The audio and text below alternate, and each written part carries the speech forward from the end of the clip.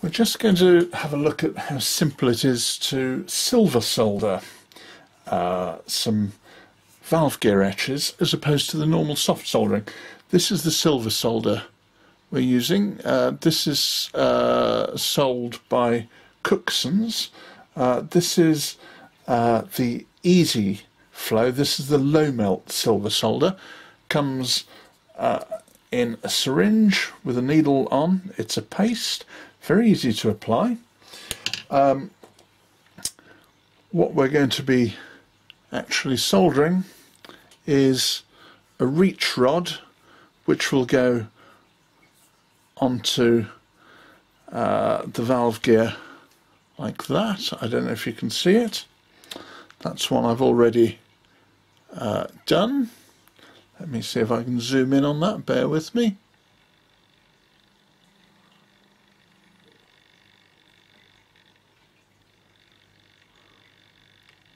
Lost the focus on it, there we go. That's it. And this, well, in fact all this is silver soldered, but what we're going to do now is just make up another reach rod here, and these are nickel silver laminations straight off a standard fret like this, simply snipped off. The only preparation is a quick brush down with wet and dry to clean it up, and then it's ready to go. So I've got two of these ready to go. 1, 2. Very, very simply, we're going to apply some paste to just one of them.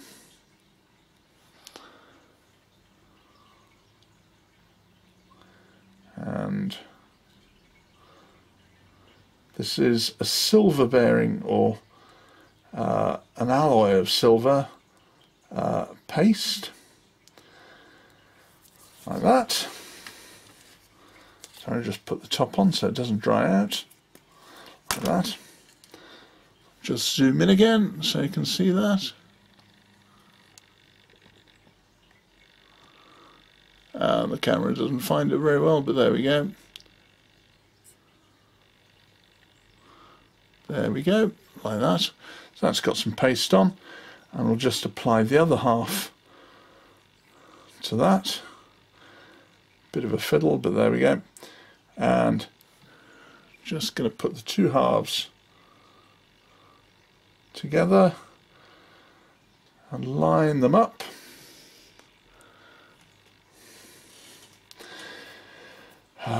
Just poke around something down through that, make sure those holes are lined up. Sorry, just zoom out so you can see a bit better. Right, now then,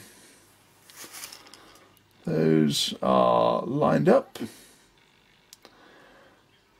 and it doesn't matter if there's a little bit of paste elsewhere. Now, I've got a clevis already bent at one end, so we'll put it on the bricks overhanging, like that. I'll just make sure it's still lined up, and I've just moved that slightly. Now this paste is nice and sticky, so it kind of stays where I put it, which is really useful.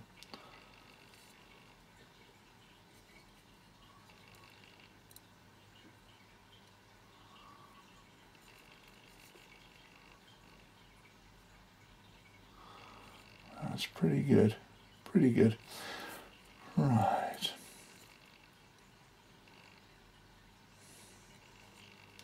Beautiful. Right, so that's all. Whoops, just moves the camera so we can get a view of that. Bear with me.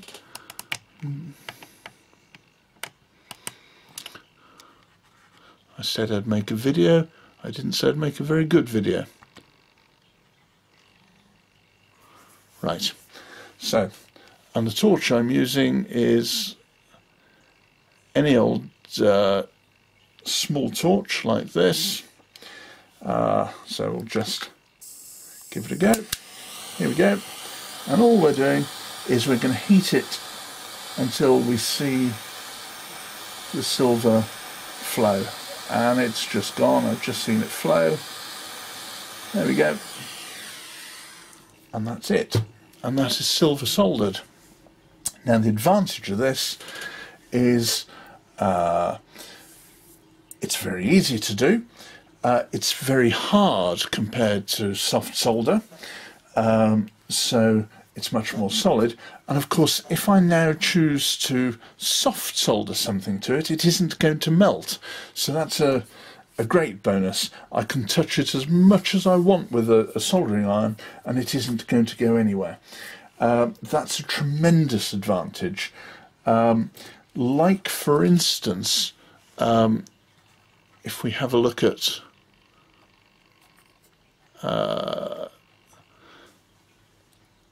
these crossheads that are silver soldered here, not to mention the slide bars to the cylinder end covers. These are all silver soldered joints, which meant that when I soldered the cylinder end covers onto the cylinder assembly, there was no danger of anything coming unsoldered.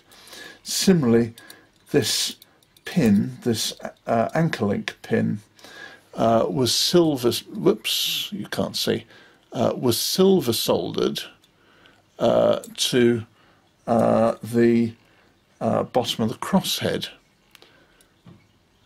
You really can't see that awfully well. I'm so sorry.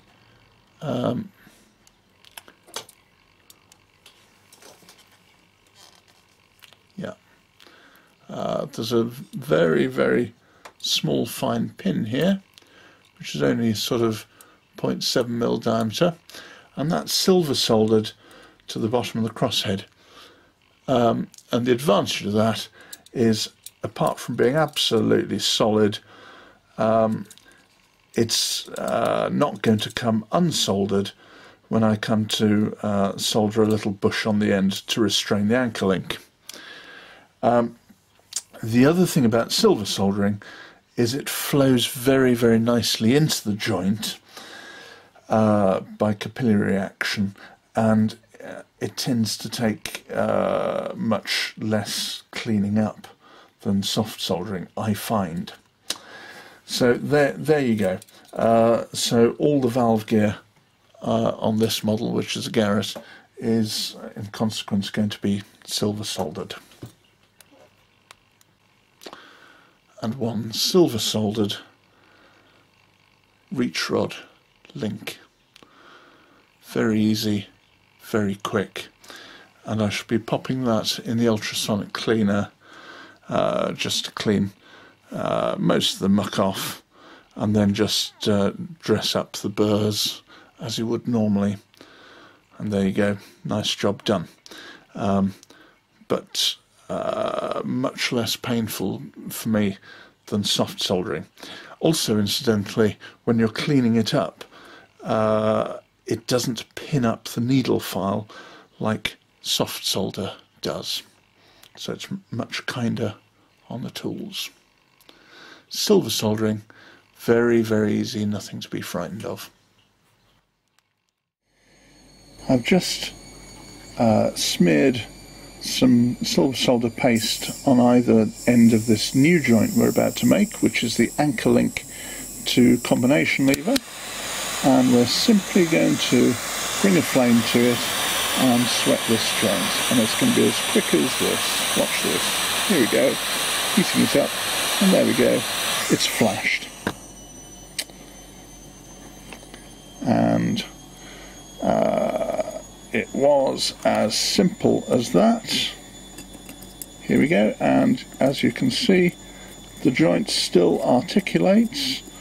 It's too hot for me to touch, but the joint is made there and there on both sides, and in just a second I will snip the ends off and dress the ends up, because this too is a flush joint according to photos, but that articulates absolutely fine, and it really was as simple as that.